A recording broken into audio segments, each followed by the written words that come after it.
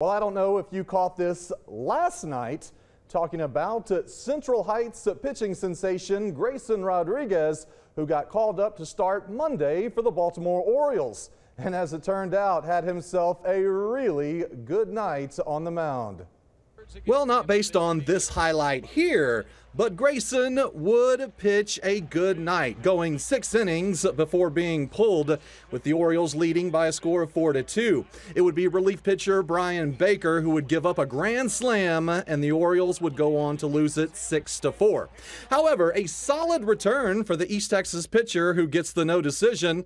Following the game in a press conference, Orioles manager Brandon Hyde said, quote, "He threw the ball really well. The commands improved, the stuff was excellent, just had a tough time there in the 6th, but besides that, he threw the ball really, really well," end quote. So yeah, you can expect Grayson to be getting another start very soon.